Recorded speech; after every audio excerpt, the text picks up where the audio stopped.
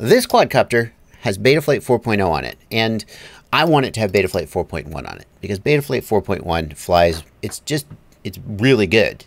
So that's what we're doing today. We're going to flash this quadcopter from Betaflight 4.0 to 4.1. And if you've never done this before and you're worried about losing your configuration or flashing the wrong firmware and breaking your flight controller, this video is for you. I'm Joshua Bardwell, and you're going to learn something today.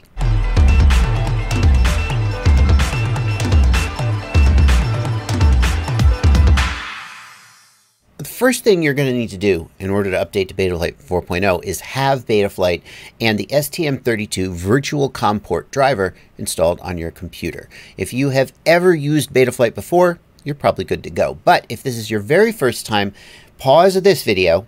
Down in the video description, there is another video that walks you through installing Betaflight. If I put all this stuff in one video, it'd be 10 hours long and you wouldn't watch any of it. So get Betaflight installed, get the STM32 virtual COM port driver installed, and then we're going to plug this quadcopter in. Once the quadcopter is plugged in, and if the drivers are working correctly, we will see a new COM port appear up here. If you have a Mac or Linux machine, it won't say COM3, it'll say something else, but you'll see a new device appear here. And if you're not sure about that, just unplug USB and it'll disappear. See, where did COM3 go? That's the one that this quadcopter is using. If you plug in USB and you don't see a new COM port appear, then either your drivers are messed up or your USB cable is messed up, or maybe your flight controller is messed up. Fingers crossed. Hope that's not it.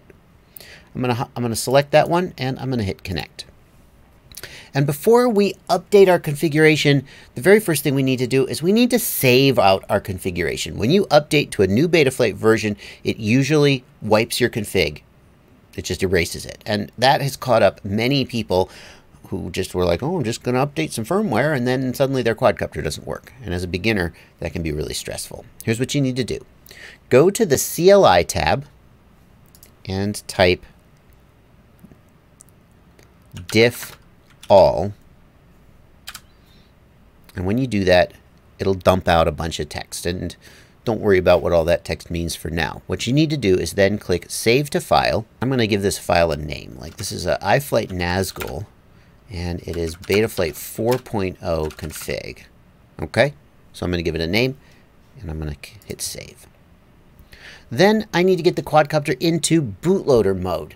The bootloader mode is what allows us to flash new firmware to the quadcopter. Now there is a bootloader button on your flight controller, and if you hold down that bootloader button while plugging in USB, your quadcopter will go into your flight controller, it will go into bootloader mode. That is actually kind of annoying, and there's an easier way to do it through software. You can do it through software if you're here in the command line by typing BL and hitting enter. And when you do that, you should see here in the, oh good, I'm glad it didn't work because it gives me a chance to show you how to fix it. You should see here in the ports tab the letters DFU. That means your quadcopter is in bootloader mode. If you don't see that, here's the fix. You need to go to this web page and download the Impulse RC Driver Fixer app, and this will fix your drivers. Good news, folks who use Mac OS and Linux, this only applies to Windows users. This problem only happens with Windows drivers. It just never happens. You should just always see DFU on Mac OS and Linux. So since I'm having that problem, I'm going to download this app, and in fact, since this is such a common problem, I've actually downloaded it permanently and it's right here on my taskbar. I'm going to run that app and it will find the flight controller, install the DFU driver, and fix my drivers. Success, drivers fixed. Now I still don't see DFU up here, so I'm going to unplug USB. I need to power cycle the flight controller. I plug it back in, and now it is no longer in bootloader mode. So I'll show you the other way to get to bootloader mode. I showed you the command line. You type BL. Here in the configurator on the setup tab, you can also click the activate bootloader button. And now, because I have fixed my drivers, I see DFU and I'm ready to flash. Now flashing is done from the firmware flasher page. And before I can flash, I need to know what target to use. And the target is this selection right here in this menu. Each flight controller has its own target, and if you flash the wrong target to the flight controller, well, probably you won't break anything, but definitely your flight controller won't work correctly. So which target do you select? The answer is here in the config dump that you saved out previously. If we look at this line where it says version, and then after that it has this text, the key thing you want is this one here. Betaflight F4 is the name of your target. And almost always the target will be the same between the different versions of Betaflight when you go to flash it. So this one is Betaflight F4. I'm going to go up here and I'm going to find Betaflight F4 here in the list. And then I'm going to select my Betaflight version is 410. That's the one. If there's a newer version at the time you're watching this, you go ahead and flash that. And then I'm going to hit load firmware and flash firmware. Now I said almost always the target is going to be the same when you go between different versions of Betaflight. The reason it's not all the time is very occasionally a flight controller will change its target name when it goes between two different Betaflight versions. So in Betaflight 4.0, it would have one target name. In Betaflight 4.1, it would have a different target name. I only mention this to you because I obsessively want to cover all the bases, but you probably will never run into this.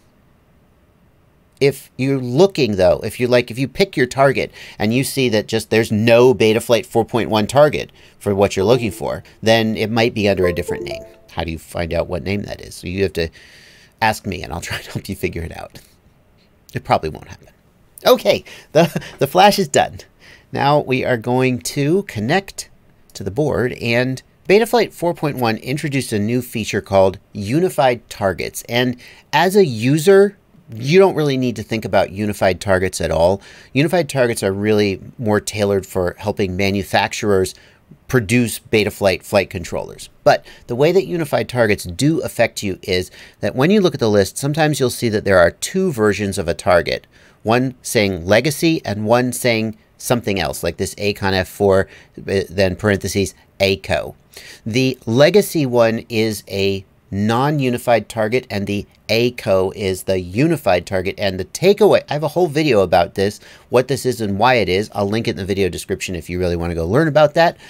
But the takeaway for you now is that if you see a legacy and a non-legacy version of the target, you should pick the non-legacy version and flash it first. And then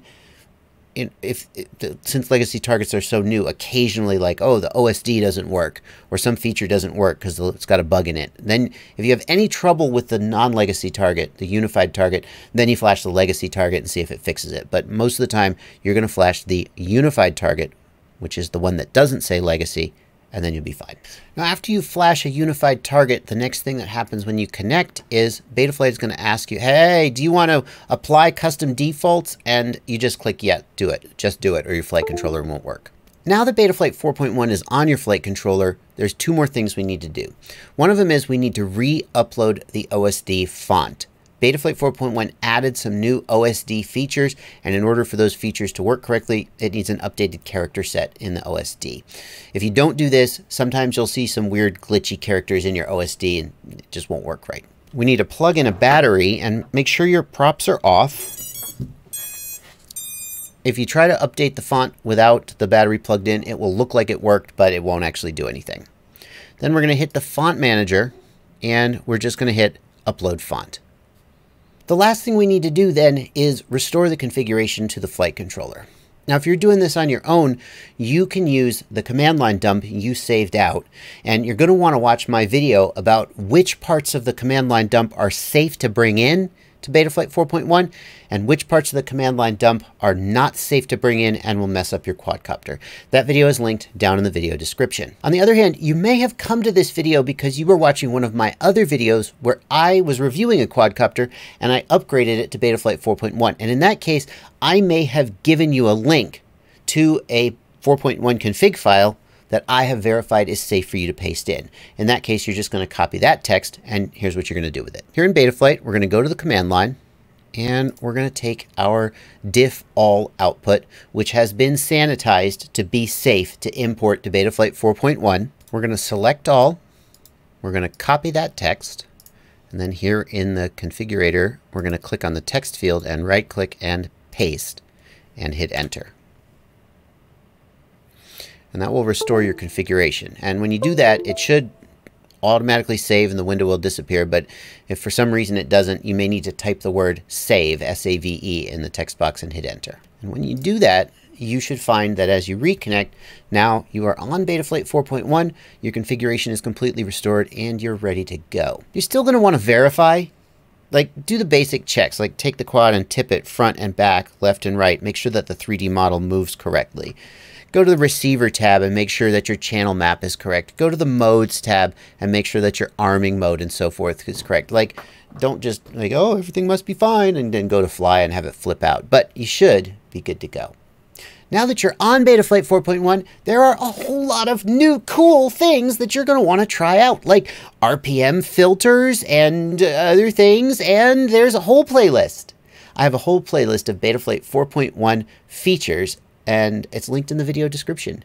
And so if you want to learn about that, check that playlist out. I sure would appreciate it. I hope you will enjoy learning all about how Betaflight 4.1 can make your quad fly amazing. But that's going to do it for this video. Get back to that other video you were watching where I was reviewing a quadcopter, or get out there and fly your quad. Happy flying, everybody.